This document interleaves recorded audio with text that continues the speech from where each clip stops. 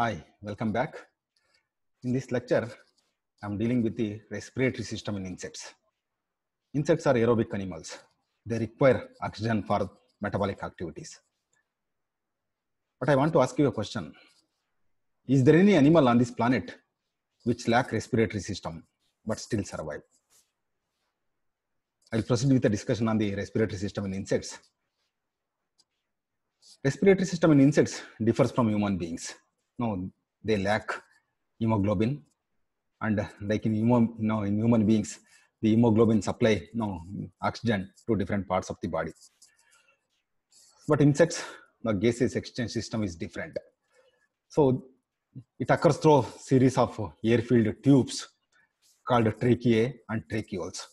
But they successfully and sufficiently supply oxygen to all the cells of the body, and at the same time they remove the carbon dioxide. And this respiratory system is also called ventilatory system or tracheal system. Let us see what are the organs involved in respiration. The organs involved are spiracles, tracheae, and tracheoles. What are these spiracles? Spiracles are the perforations or small holes found in the lateral side of the body. Okay, so whatever the visible pores are there on the lateral side, they are spiracles. From there, so much smaller branches arises, the finer tubes arises, which are called tracheae. These tracheae actually gives rise to much smaller, finer branches, which are called tracheae, which penetrates into the tissues or organs or the cells, and there the gaseous exchange takes place. So these are the three organs which are very important, which supply sufficient oxygen to all the cells of the body, all the organs of the body, and also it eliminates carbon dioxide out of the body. So let us look at the one by one. Spiracles, they are opening through which the air enters inside the trachea. So they are the small openings. So they are in fact paired structures. So in a segment, they'll be there in the both the side, and in a generalized insect, the maximum number of spiracles are found are 10 pairs. Okay, that means if a spiracle is there, so it's there on both the sides. Now per segment, usually we'll have the one pair of spiracles. But in one group of insects called diplurans, a family called Japygidae, we'll find 4 pairs in thorax. So that means in a single segment, there will be 2 pairs. That's how it becomes 4 pairs in thoracic region. And usually they are not directly exposed. Okay, and they have got very well developed opening and closing mechanism, or they are usually covered by the wings, so that there will not be the direct exposure, so that water loss is avoided. So thereby they conserve the water. So let us see the structure of spiracles. So whatever the visible opening is there, say this is the integument. So this is the opening, okay, body wall. The visible opening leads to a cavity called atrial chamber or atrium. From there, the trachea arises. Okay, so this visible opening, in fact, has got a sclerotized plate, which is called peritreme. And this peritreme, in fact, has got this opening and closing mechanism because it is connected to muscle. Okay, and this atrial chamber so gives rise to trachea. And these trachea are lined with small, finer hairs which filter out the dust. So very simple structure. Visible opening leads to atrium, and from there the trachea arises. Okay, so and that visible opening is connected to sclerotized plate, which has got opening and closing mechanism, and that place is called peritreme. So from there, the spiracles, the tracheae and tracheoles arises. So tracheae are comparatively bigger tubes, whereas tracheoles are finer branches. Both these tracheae and tracheoles are ectodermal in origin. Okay, so that means whatever the integument which is there outside is also invaginated through this lining of trachea and tracheoles. Okay, so this is ectodermal in origin, and whatever the lining which now covers the trachea and tracheole is called cuticular intima. The same terminology we used in case of foregut as well as hindgut. So this cuticular intima, in fact, arranged spirally inside. So in order to understand it better, say for example, I'll cut this part of the trachea and extend it, expand it. So this trachea, in fact, consists of the cuticular intima. So this cuticular intima, in fact, arranged spirally like this. Okay, so this spirally arranged cuticular intima is called ctenidia. Okay, or ctenidium is the singular word. So like exoskeleton, which is shed as exuvia at each mode, this cuticular intima or the ctenidia also shed as exuvia. So at each mode, it actually sheds. So what is the main function of this ctenidia then? So in fact, it gives the protection against the collapse. So it will be, the tubes will be held perfectly without collapsing. So that air actually, or the oxygen or the carbon dioxide is easily will be removed out of the body. So that's how they in fact perform the very important function of protecting against the collapse. So in fact, at each molting, whatever the cuticular intima is there will be shed as exuvia. So that is the structure of trachea and tracheoles. Whereas in some places, this cuticular intima will not be there. Okay. So wherever this cuticular intima is not there, that part is called air sac. So there, this tracheal part is expanded like balloon. So that part is called air sac, where ctenidia is absent. So what is the function of these air sacs then? So air sacs are collapsible balloon-like structures, and they act as reservoir of air in terrestrial insects. Okay, so they supply oxygen to different organs, and also they provide buoyancy to flying and aquatic insects. Okay, they reduce the weight of the insect so that they perfectly fly. They also perform very important function of providing space for growing organs. At each mold, as the organs grows, in fact, they pushes this air sac and they grow. Okay, so provide space for growing organ as well. So this is the structure and function of air sac. So from these spiracles, the trachea arises in larger numbers. In fact, bundles of trachea arises from the spiracles. So this is the internal structure of body of the insect. So trachea are found. So outside you will find the spiracle, the visible opening. So number of tracheae arises, and there further they extend as tracheoles, much smaller tubes. Okay, they are tracheoles, and these tracheoles are modified cells, in fact specialized cells, where in fact they penetrate into cells, tissues, muscles, and supplies air. So then what is the difference between trachea and tracheoles? Okay, so the difference is trachea are comparatively much bigger tubes than the tracheoles. So tracheoles measures less than 1 micrometer diameter or so. That is the one difference. Second difference is that whatever the cuticular intima which is there inside the ctenidia will not shed as exuvia during molting. Okay, whereas the cuticular intima which is there inside the trachea will shed as exuvia or shed skin during the molting process. Those are the two differences. Okay, so at the tracheole and wherever they are penetrated, at that interface, at that connection, it acts as a place for gaseous exchange, removal of carbon dioxide, and the entry of oxygen takes place in that interface. Okay, so let us look at the mechanism of respiration, or the process how this oxygen enters or the CO2 is eliminated. The mechanism of respiration, in fact, takes place at two phases. One is called passive suction ventilation, and the second one is called diffusion. Say, for example, these are the integument and these are the spiracles. So oxygen enters and CO2 will be eliminated. That is the main function of respiratory system. So we'll look at each of those phases. The first phase is passive suction ventilation. So the suction of air or the oxygen depends on the volume of tracheal system. Okay, so if there is less air, the spiracular opening takes place and the oxygen enters inside.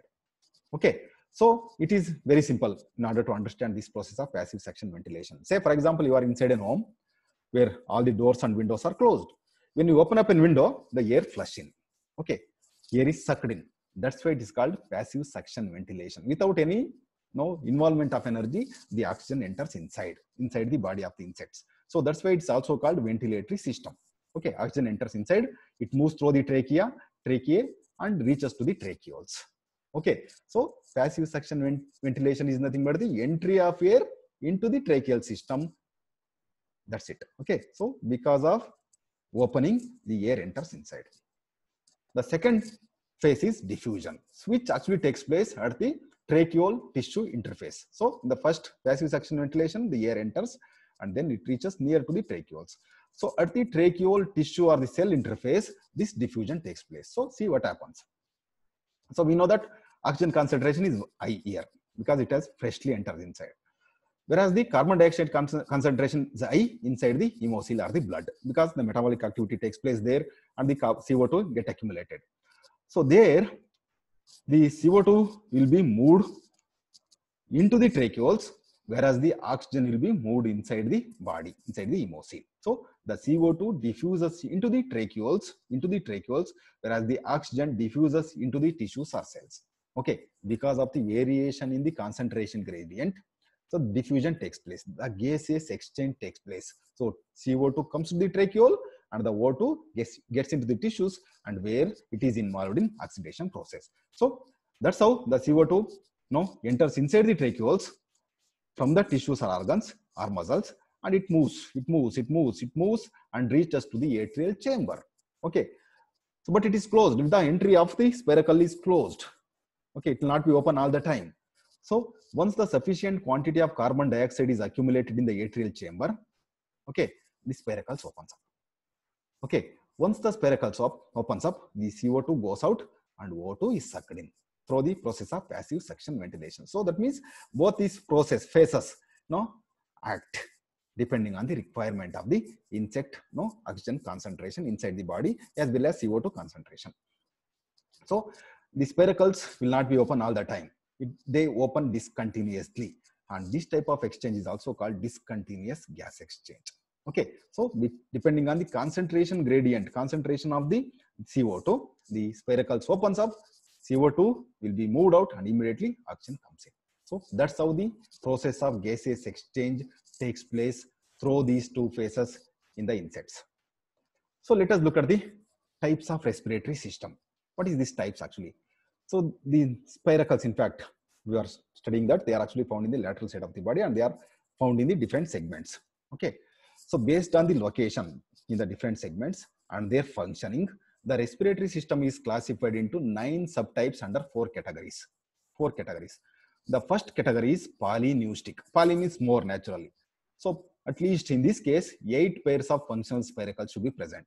So we know that in a generalized insect like cockroach or grasshoppers, 10 pairs will be present. Okay, so that is called holoneustic. So holoneustic consists of 10 pairs. Perineustic means 9 pairs. Hemineustic means 8 pairs. Hyponeustic means 7 pairs. So the location may be different in thoracic region, different segments of thorax and abdomen. We will study those things. So holo means 10, peri means 9, hemi means 8, hypo means 7 pairs in any particular insect species. So that's called polyneustic.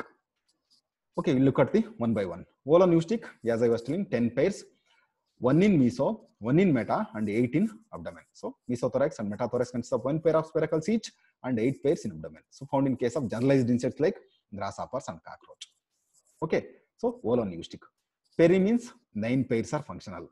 1 in prothorax or meso sometime, and 8 in abdomen. Found in case of caterpillar or maggot of gallmids. So maggots or the gallmids belongs to family called Cecidomoidae. So peri means 9 pairs are functional, 10, 9. Whereas hemi means 8 pairs are functional, 1 in mesothorax and 7 in abdomen. Found in fungal feeding dipteran maggot of Mycetophilidae. So maggots, Mycetophilidae maggots, you'll find this hemineustic, 8 pairs. Hyponeustic, 7 pairs. Found in case of head louse, wherein 1 in mesothorax and 6 in abdomen.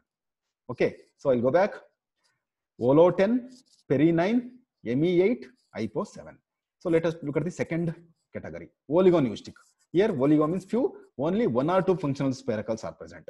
So one is ampineustic, metaneustic, proneustic. So ampi means 2 pairs. Okay, 1 in prothorax and 1 in last abdominal segment. So found in case of maggots of diptera. Okay, dipterans, young ones are called maggots. Okay, so ampineustic.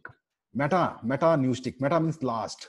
Found in the last abdominal segment. In case of mosquito larvae, we have studied about respiratory siphon. Okay, this is the one. Metaneustic, found in last abdominal segment. Proneustic, again only 1 pair is functional, but is present in the prothoracic region, which is found in case of pupae of diptera. Pupae of dipterans are called quartet type. Okay, so this is the second category. The third category is aneustic. Aneustic means absence of spiracles. If there are no spiracles, how do they respire? So they respire through the cuticle. The exoskeleton itself allows the gaseous exchange to take place, which is also called cutaneous respiration, also called aneustic type of respiration. So which occurs in Protura columbola. They are the primitive aterigotan insects. They are wingless insects. And also found in the parasitic diptera and endoparasitic Hymenoptera. So these are the grubs or the maggots, which are found inside the other insect body, for example, other organisms' body. Say for example, the insect is laying the eggs and the hatched maggot or the grub which is there inside, having spiracles is a disadvantage, right? Because if there is a pore, the water enters or the blood enters, blood of this insect enters. Okay, as a result of that, they lack the spiracles, but thus they utilize the oxygen present in the blood of other insects through the cuticle. So that is called cutaneous respiration. Okay, occurs in parasitic insects as well. Hyperneustic. Hypo means 10, you know. So in a generalized insect, there will be 10 pair of spiracles. More than 10 means hyperneustic. Okay, presence of more than normal number of functional spiracles occurs in case of Japygidae. So this is exceptions. So occurs in more number, more than the normal number. So 4 pairs on thorax and 7 abdominal. So that's how it is more than 10 hyperneustic. So these are the 4 categories and 9 types. So this is how the respiration in fact takes place in terrestrial insects. Okay, having spiracles, trachea and tracheoles. Let us look at the respiration in aquatic insects. How do these aquatic insects respire? So for convenience, I am dividing the respiration in aquatic insects into 2 types. Aquatic insects obtaining oxygen from air, aquatic insects obtaining oxygen from water. What is this actually? So these insects live in aquatic ecosystem, but they take oxygen from air. That means they frequently come to the surface and takes the oxygen present in the surface. Whereas in case of these insects, they do live in aquatic ecosystem, but they need not to come to the surface in order to take the water, the oxygen. That means they utilize the dissolved oxygen within the water, present within the water.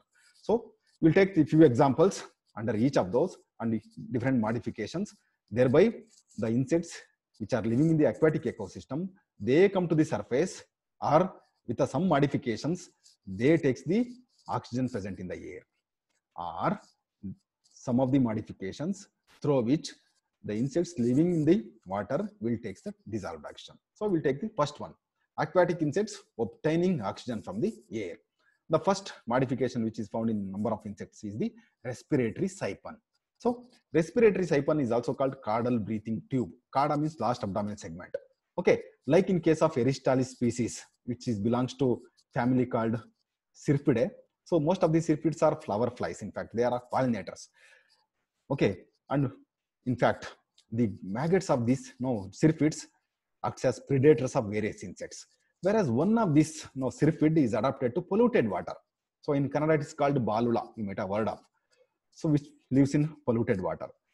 So this has got this long extension, okay, which rises, which brings this tail-like structure to the top surface, can extend to a length of 6 centimeters and takes the oxygen.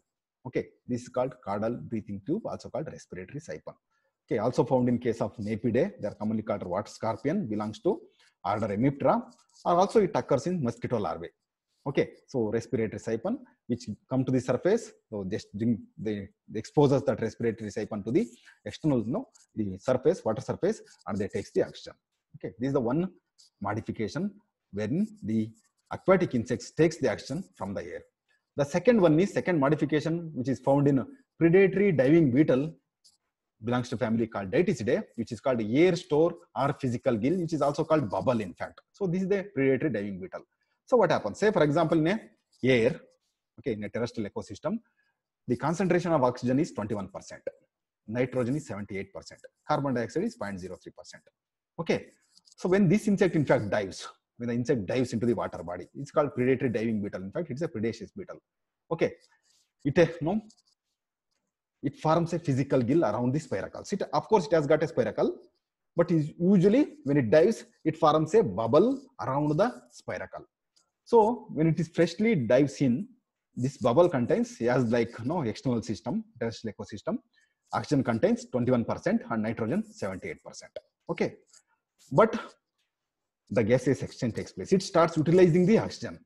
Once it starts utilizing the oxygen concentration reduces to 20%. Okay, nitrogen concentration increases. It goes on. Okay, it increases. It may further reduces as it utilizes. Okay, so it whatever the CO2 which is comes out of the spiracles will be released to the water body and it takes the oxygen. Okay, so as a result the oxygen concentration reduces. But what happens? Okay, after some time whatever the dissolved oxygen is there, which moves into the bubble. Okay, so nitrogen concentration reduces further. So thereby, the gaseous exchange takes place within this air store or physical bubble. It is not a permanent structure. In fact, when the insect dives, this type of small physical gill is formed. An air bubble is formed, which is through which, in fact, they exchange the gas. So because of that, equilibrium is restored, and they continuously getting the oxygen. And once this air bubble is lost, they comes to the earth surface, again they dive, and this process actually continues. So occurs in case of predatory diving beetle. So what is the importance of this nitrogen then? So without nitrogen, in fact, the bubble does not act as a gill, in fact. Okay, so although non-respiratory gas, which is very important to keep this bubble alive for some time, so that the gaseous exchange takes place. So let us look at some modification which occurs in case of aquatic insects obtaining oxygen from water. So previously we discussed from air, now from water. The first modification is tracheal gill. Of course, we have discussed already about the dragonfly naiads, damselfly naiads, and mayfly naiads. So naiads of dragonflies have got rectal gills inside the rectum itself. That's why they are called rectal gills. Or caudal gills in case of damselflies, they are extensions in the caudal region. And similarly, in case of mayflies, this type of filamentous gills are found in the first 1 to 7 abdominal segments. So through these gills, okay, the gaseous exchange takes place. So they need not to come to the surface in order to take the oxygen. So tracheal gills in various insects, so especially in naiads. So second example I am giving is plastron respiration. So what is this plastron respiration? So in fact, this is a permanent one. Okay, whereas in case of physical gill or air store, I was talking in case of predatory diving beetle, is a temporary one, which occurs when the insect dies. Whereas in case of plastron respiration, which occurs in aquatic beetles like Hydrophilidae, wherein a thin film of air is held by a group of fine hairs over the body. Okay, very small, minute hairs will be there, which holds the oxygen or the air, okay, around the body. These hairs are specialized structure, in fact, and holds the thin film of air permanently. Okay, and this film of gas is called plastron, which carries sufficient oxygen, which is used by the insect for respiration. Okay, permanently. So gaseous exchange takes place, and it's called plastron respiration. Very thin film of air surrounding the spiracles, and through that, gaseous exchange takes place. Occurs in case of Hydrophilidae. So this is another example. Okay, let us look at the another system. Say few of the insects, in fact, live in intertidal region or near the edges of the streams. So they may have to take the action from the terrestrial ecosystem, or sometimes they may frequently get into the water. They may frequently fall into the water bodies. So how do they survive? If they fall into the water body, they will actually die. But they have got some structural modifications which are called spiracular gills. So spiracular gills are the extensions of the cuticle, okay, like this, surrounding a spiracle and bearing a plastron. Again, small, minute hairs, which actually connected to the spiracles, and thereby they actually respire. So in water, the plastron provides a large gas-water interface for diffusion. But in the air, when they are in the terrestrial ecosystem, the interstices, small openings of the gill, provide a direct route to the entry of oxygen. Okay, so thereby with this modification, they can survive in both terrestrial ecosystem, or whenever they get into the water, with the help of these gills, the respiration takes place. Okay, found in case of various dipteran insects, especially in case of pupae of black fly, belongs to family Simulidae. Okay, so at last, what are the things which we discussed in this class? Spiracles, trachea, and tracheoles are involved in oxygen transport and CO2 elimination. So this respiratory system is ectodermal in origin, which will be frequently shed during molting. So respiration occurs through two distinct phases, which is called passive suction ventilation. The second step is called diffusion. And based on the position or the functioning of the spiracles, various respiratory types have been identified in case of insects. Aquatic insects may frequently come to the surface in order to take the oxygen, or may they use the dissolved oxygen in the water itself, thereby the respiration takes place. Okay, so few questions.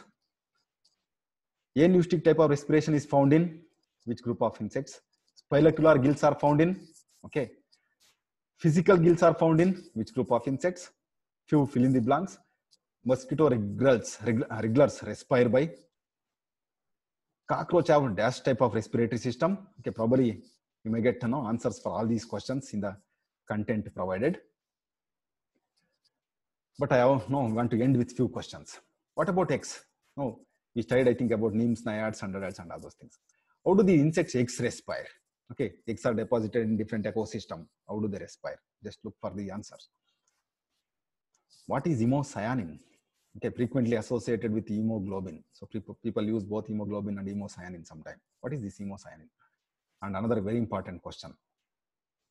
Is there an animal without respiratory system? Okay, try to Google out and find out the answer. And thank you. If there are any specific questions, okay, please post below or you can email me. Thank you. Thank you very much.